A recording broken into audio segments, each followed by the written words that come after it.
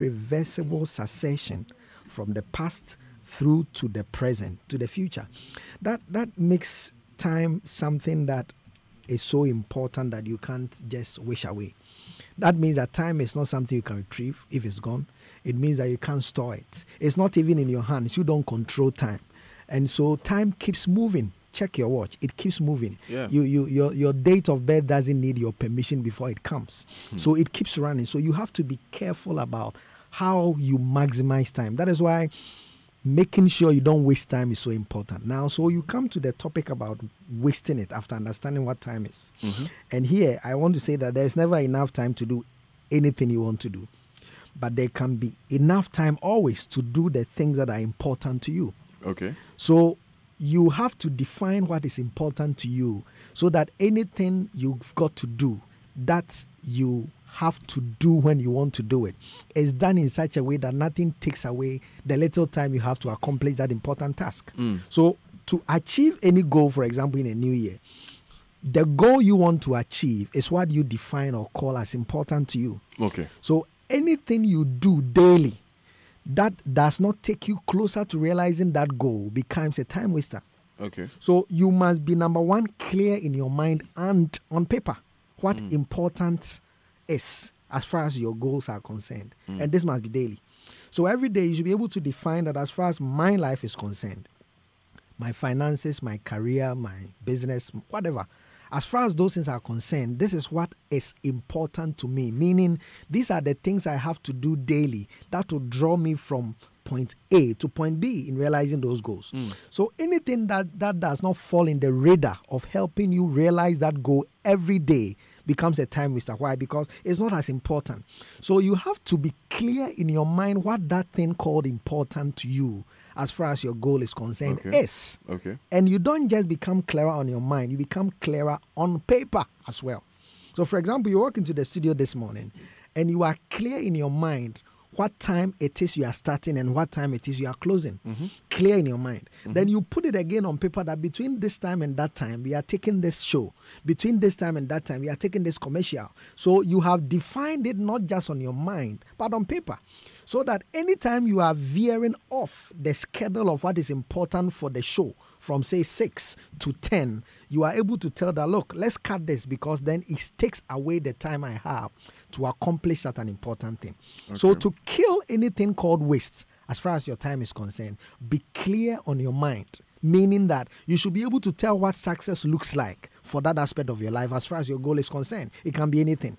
So if a mother who is feeding a baby that is under 6 months is calling something a time waster, it may not be a time waster for another person who is going to be on the show at say 6. And the difference between the two is your ability to say that as far as this goal of mine is concerned, these are the things I've got to do, and this is the time I've got to do them. So anything outside of that becomes a time waster. And so I'm we saying can't that even identify the time wasters if we have not identified what is important to us. exactly so, because I may be on social media now, and I can easily say being on social media all the time is a time waster. But it may not be if I am a social media manager of Joy FM. Okay. Why? Because at any time I have to be on social media because it is relevant to the goals I have as a social media manager. So if you are not clear, you can decide to call some things time wasters, but they may not be. Your father may call you and you may not pick. You think you are too busy. But if in your relationship goals this year, your goal is to get closer to your father and build a certain relationship that makes you better, then it doesn't become a time waster. So number one is that be clear in your mind after understanding what time is. It's not in your control. You don't tell when you die. You don't tell when you are born. And so you have to manage time so well that you do the most important things that matter to you and the goals you want to achieve by clearly telling what is important to you on your mind. So we have told what is important to us. How do we then identify what is taken away from our time? Great. So anything that doesn't fall in the radar of importance as far as your goal is concerned becomes a time waster. So number one is that be clear on your mind and on paper. Number two is that you have to make sure that you prioritize. Because I started by saying that there is never enough time to do anything you want to do. But there is always enough time to do the most important things. And we are saying that you have already defined the most important thing. Now you have to prioritize. This is what Stephen Covey does in terms of prioritization based on what you want to do. He says that there are 4 key things in your life that you must be able to tell that this comes first, this comes second, this comes third. Now, he says that the first pillar is about the things that are important and urgent, meaning that before you begin every day, since you have defined what the day's success look like as far as your life is concerned, you should be able to tell that what are the things I must do today, to the extent that if I don't accomplish them today, I have missed on them. And they are important and urgent because beyond today, they may affect me. The consequences may be huge. So you have to create a quadrant for each day and say that today I must do these 2 or 3 things because it is important and urgent. Now, anything that doesn't fall within those things for the day become time wasters, and you have to manage them. You can't eliminate them, but you have to manage them. And as we go along, I'll show how you manage them. But the point is that after clearly defining it and writing it down, you have to prioritize. And the first way to prioritize is to tell which items are important and have deadlines for the day. Okay. Then the next quadrant, which comes next in the day as you try to prioritize, is to be able to tell the things that are important but not urgent. So they must be done today, whatever it is, looking at what you do. The first things are the things that have timelines for today that must be done. The next things are the things that must be done today, even though I can delay them to another day. But because it is important, you've got to put it second. And rather put something that is not important. Not important meaning something that has relatively nothing to do with your goal for the day. So example, you have to be in this studio at 6. But as you were on your way coming, a friend calls you that, look, he just met one of your friends in Infantip in Buche who just came from UK and he wanted to see you before you go on air. Now, that thing is not important and urgent as far as your goal for the day is concerned, because if you miss your being on air by the time we have given you, it's going to have a great consequence on your career. Yeah. So as good as it may be that you meet that friend, you've got to make sure that in prioritizing, you put being on air and in the studio behind the console the time that you have been given right on time first. Before, after that time you have finished doing whatever show you are supposed to, you can place a coin and say, guys, can we meet? So then you know what things to address first and what things to address second. Another example, if you believe in the role of God in your life as a person, then you can make reference to a scripture like, seek ye first the kingdom and all other things can be added to you. That means that you do not begin the day without having a prayer or an intimate relationship with God before you step out. Because you know that you can step out without prayer, but something significant can happen to you that will take your life even probably away from you. And the thing you put first may not be of essence. So first things first, important, urgent. Then the next one is important but not urgent. And the third one can be not important but urgent. Meaning that there is an urgent call you may have to pick even though you're on air.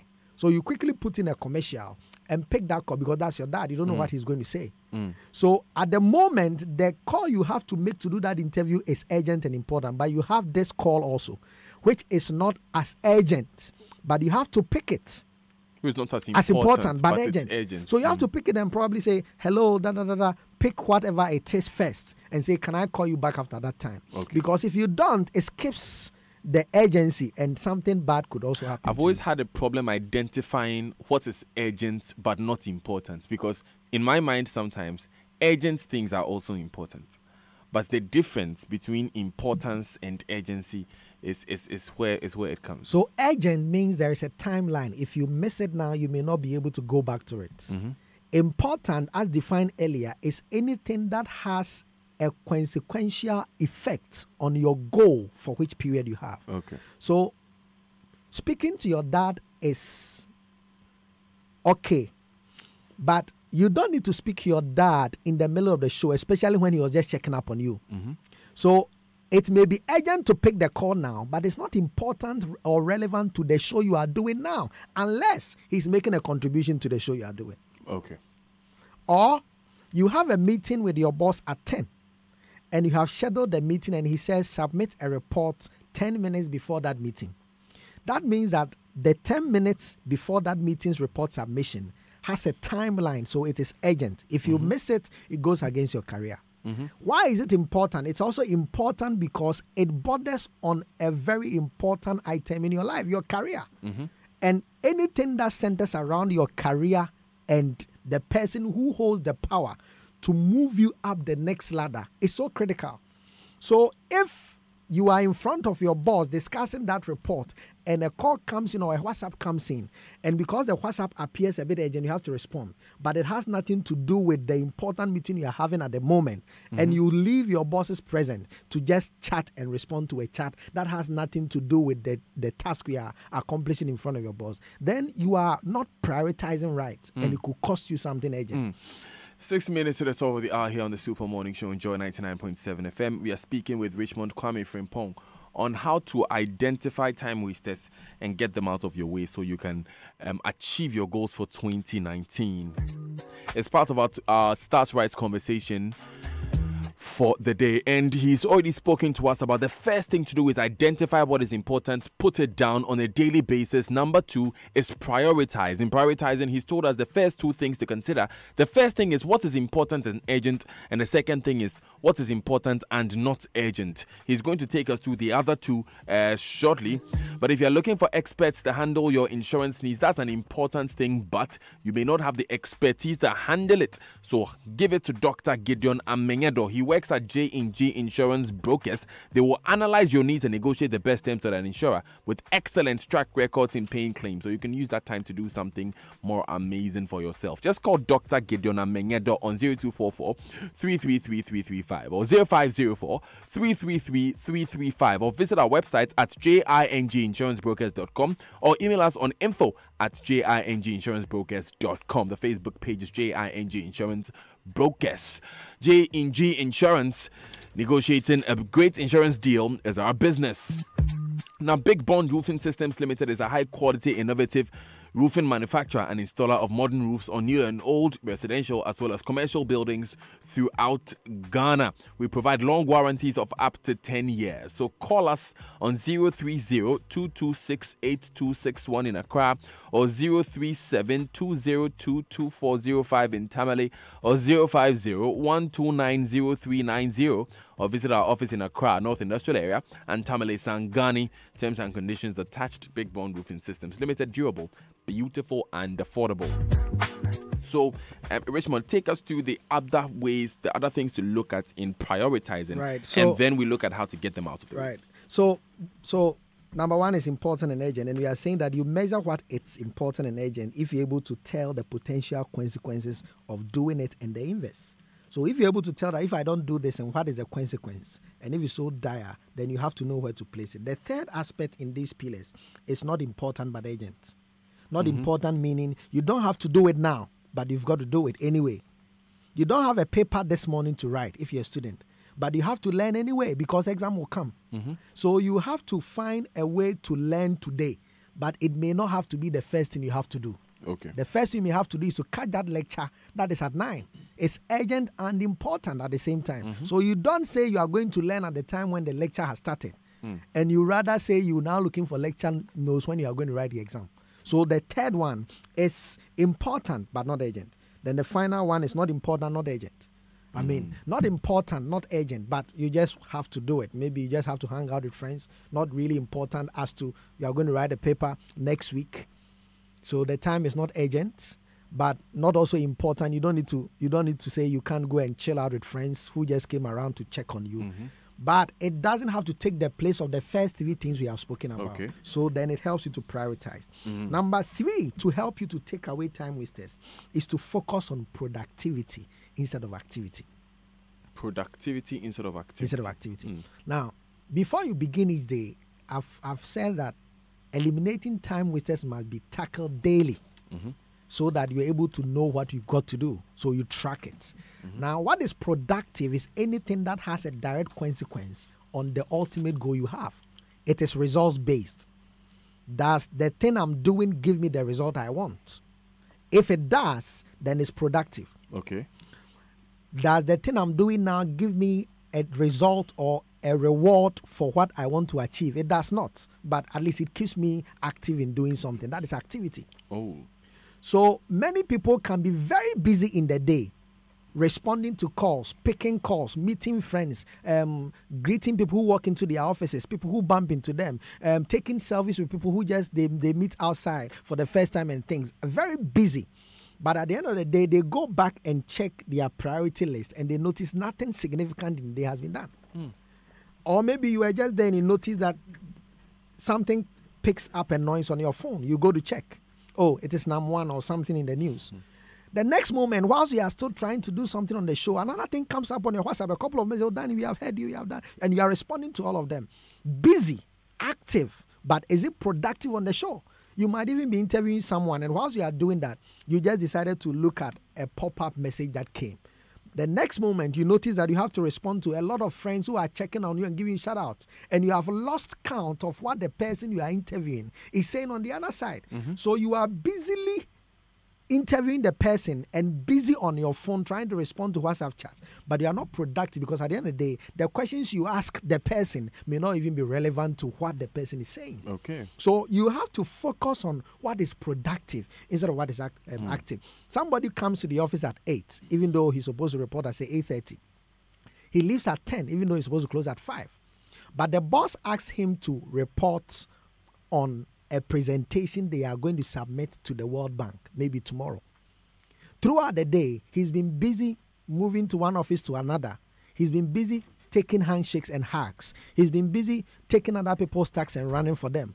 At the end of the day, when he's supposed to give that report, he's unable to and he asks for more time. You have been active in the day in the office, but you have not been productive. You might have closed at 10, but you have not delivered on the things that bring results. So you notice that you have wasted a lot of time, even though you were active. So don't just be focusing on things that make you active, but focus on things that makes you productive. And that helps you to prevent time wasting. The next point, which will be the fourth point that helps us, is leverage. Now, what is leverage? Leverage is simply anything that gives you the speed and the edge to achieve more, other than if you had done it on your own. Now here, I want to say that to kill time wasters, leverage on other people's knowledge and experiences. Okay. Whatever you are doing now in whatever role of whatever career, another person has done before. So if you want to reinvent the wheel, instead of looking for people who have already advanced in that area, to pick knowledge that would have cost you maybe taking you 3 years, which you can pick by sitting down over a table, across table with one knowledgeable person. You can pick that same information and that same experience in a minute. So you leverage on other people's knowledge, you leverage on other people's experiences, and that is where following, that is where emulating success of other people counts. Look at the nations of the world, the Americas and the Europes. You notice that they are rich and they have advanced because they copied each other. Yeah. So they just emulate you. Sometimes you are driving from Germany to another European state in the Scandinavian, and if you don't look at the sign, you may even not notice that you have crossed Germany into another country. Yeah. Everything appears almost the same. Come to Africa, go to Togo, a place in Togo, and close your eyes. Come to Accra, go to another place. You see the same potholes and the same stuff. What am I saying? If you want to become productive, you've got to know who to emulate and follow. And when you do that, you leverage on other people's experience, other people's knowledge, and you become successful. The fifth one is have a sense of urgency. Have a sense of urgency because the time is not yours. Time is moving with or without your permission. So there are things that are in your control, in your sphere of responsibility, and there are things you can't do anything about. Yeah. So what is in your control, the things that depend on you, make sure you attack them with a certain sense of urgency, a certain level of speed and excellence in delivery. When you do that, you take out time wasting. Many people are casual about life, as if they have more time, as if you can create another time for yourself. No, the time, even if it's a minute, you can't get it back. So the thing that you have control and power over, treat them with a certain level of speed and urgency. And then number 6 is proper prior planning.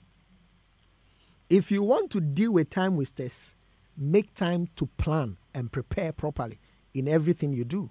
And when you do, you'll be amazed how you can do. And then finally, you have to master yourself. Personal discipline.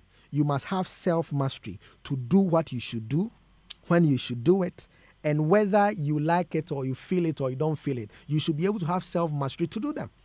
On this point, I want you to spend the next 2 minutes expounding on it a bit more, because we know that it's lack of discipline that really distracts us a lot. So this is what I'll say.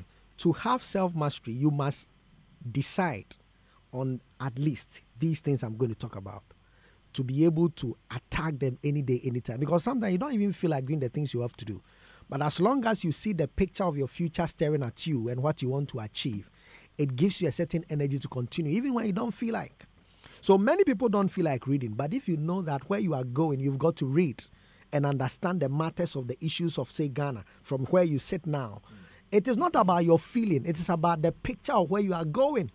So that picture makes you wake up at dawn and read before you come and sit down. So that picture, with or without another person encouraging you to come and sit here, will still give you a self-mastery over yourself.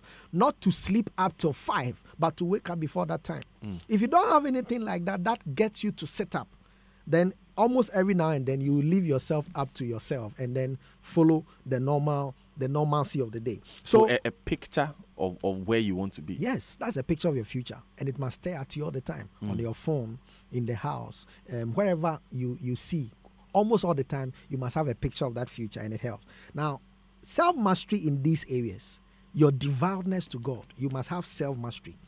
Look, it doesn't matter how high you go in life. My belief is that you need God to become whatever you want to become.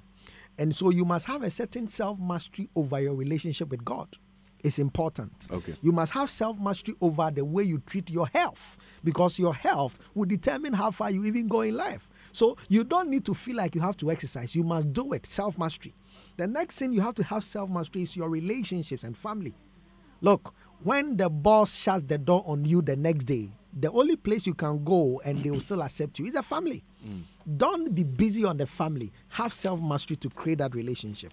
The next one is your finances. Have self-mastery over your finances. You can have all the great dreams in the world. If you don't understand the money controlling, how to make it, how to manage it, how to multiply it, your dream will be stuck in your room. So have self-mastery in finances. The last 3, have self-mastery in your personal development. Become more and you earn more. Uncle Ebo said it, Jim Ron. Become more, you earn more. Become more. So every day ask yourself, what am I doing to become more knowledgeable, more intelligent, more skillful, so that the world can pay you more for that? And then make sure you get self-mastery over technology. Get self-mastery over technology, and you'll be amazed. What becomes a time waster on social media, Facebook, WhatsApp, YouTube, and stuff would become a value addition to you, and you become more successful in the coming year. Thank you so much, Richmond Kwame Frimpong. Richmond is a life coach, motivational speaker, author.